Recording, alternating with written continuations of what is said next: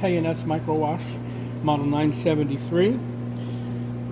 Has a chamber where the wafer is mounted onto a chuck that is held down by a vacuum. All your front panel controls are here. Your lid closed, the two outside ones, and there's two because it's a safety feature, so you cannot close the lid without using both of them. Power on, power off, and lid open, and then start. Start will light up when the program is running. Stay lit until the program is done. On the right here, you have your vacuum. That's at the chuck. There's a single hole through the center. Here's for your CO2 reionizer, and that's explained in the manual. And then your dry nitrogen is here, and when that's active during the cycle, this needle will move accordingly. I'm going to open up the lid, and in here you have your wash arm, and this is the parked position. And then as it washes, this will be spinning. This is a wafer, and it will be moving the arm back and forth over the wafer to high pressure wash it. It's washing up to 2000 psi, and this is the dry nitrogen arm here. So when the dry nitrogen cycle starts, this will be blowing on the surface to cool it. In the top here we have an infrared lamp that will turn on. You'll see that turn on during the demonstration. So we're going to close it.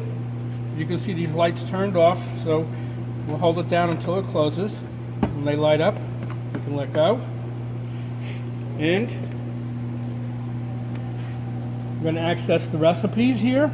So we can go into recipe options, and at this point we could either view the recipe, load a recipe, or edit a recipe. So I'm going to say load a recipe, and actually it's got the one I wanted, which is recipe 1, and we can view what the recipe is by hitting view, and it shows you the different parameters. High pressure clean, the dry 1 cycle, it shows what the cycle speed is during these times, nitrogen blow off, these are all times in seconds, and then the heat lamp. So we're going to say OK, and OK again, and we're back at the main screen. It's ready, so we're going to go, and the first thing it's going to do is apply a vacuum. So we're going to watch this gauge here. It's going to throw the vacuum onto the chuck. If there was a leak or something like that, or no substrate there, then it would throw an error and not start. So let's hit start. The light comes on, applies the vacuum, and since the substrate was there, it's doing the high pressure clean cycle, and you should be able to see that arm moving in there. And here the water coming out of the nozzle.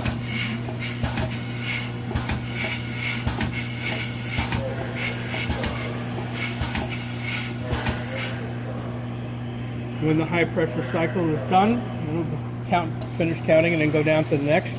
Now it's doing the dry. So you can't see anything, but the truck is spinning and the nitrogen is on.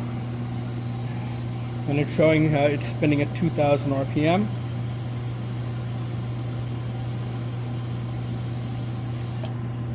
And then the infrared light comes on. And of course all these settings are things that you can change to whatever your application needs.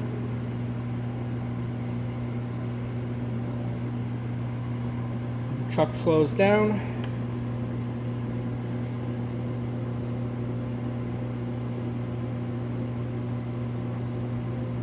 All the drying has completed. Once the cycle has completed, this lamp will go off. And on the screen you can see it says that the process is done.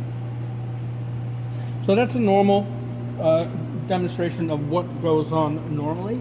I want to show a couple things here. I'm going to go back to the main. We do have a manual mode, and that's for testing certain things. So I'm going to go into here, manual. Now there's a code, and it's in the manual that'll come with the unit. There's a passcode you need, and it's 3910. So I'm going to put in 3910 and enter. And it enters us into a 3-page diagnostics, and it shows us different things that are currently going on, what we can do. For instance, I can turn the vacuum on, and As you can see, our vacuum here is on. Keep a watch on that gauge. I'm going to turn the vacuum off. You can see the vacuum gauge is turned down. I can turn the heat lamp on so you can look in there.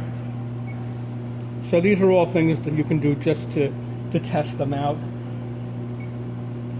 and step through the pages by these arrows here. And there's shows you the status of different switches, etc. So, and on the top here you can see this is your standard EMO switch, emergency stop. Hit it down to shut everything off. This is your drain, and your other facilities requirements are here. They're all labeled. Some of them even have the pressures on them, but the book does show all of that. There's an exhaust port here, and there's a blower on the inside, so it will be on and blowing. And your main circuit breaker is here.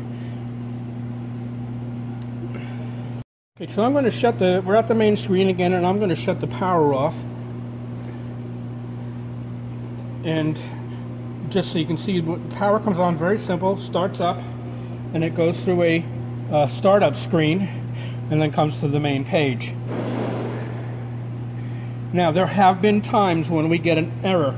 Instead of coming to ready, it'll say 2905 communications error. This is a very well-known bug that's in their firmware.